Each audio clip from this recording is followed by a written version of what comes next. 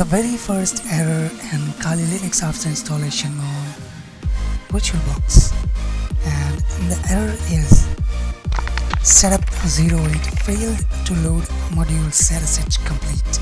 Means you will never be able to get inside a directory using tab button, means auto completion. So how to get rid of it, how to fix this error? To fix this error, all you have to do is, the only way to fix this error is you have to close a previous terminal and open a new one. Once after you open the new terminal, you will no longer be facing this error. So this was a short video for Kali Linux error fixing video, and we are going to come up with more error fixing videos on Kali Linux with tools and hardware. So if you're interested in it, must subscribe.